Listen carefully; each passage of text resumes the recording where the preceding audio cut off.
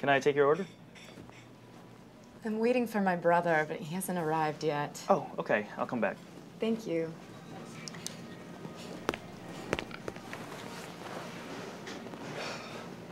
Linda, I'm really sorry. It's okay, Jacob. I've only been here for a little while. Is everything all right? Yes, it is now, but you won't believe what just happened to me. What happened? Well, first of all, I was late leaving my apartment, so I had to hurry. Then, just after I got in my car, I saw my neighbor, Mrs. Flanagan. She had a heavy trash can and she couldn't move it very easily, so I helped her. Hey, Mrs. Flanagan, wait, let me help you with that. Well, that was kind of you. Yeah, but right after, there was a problem. When I went back to my car, I couldn't get in.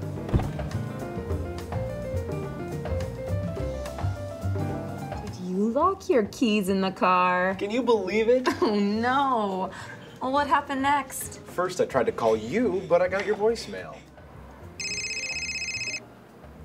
Hi, this is Linda. I can't take your call right now, but leave me a message and I'll get back to you as soon as I can. Then, I called a locksmith. And did he open your car door for you? Yeah. Great, there you go. Okay, this is yours.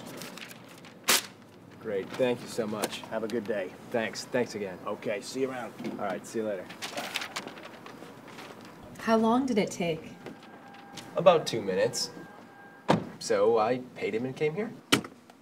How much did it cost you? Oh, it wasn't very expensive. It cost only What is it? my wallet. It's still in the car. I put it in the glove compartment. Don't worry, Jacob. You've had a hard day. I haven't taken you to dinner in a long time. This is my treat. No, I insist. Wait right here. I'll be right. Is everything okay? Yeah. I can't remember where I parked my car.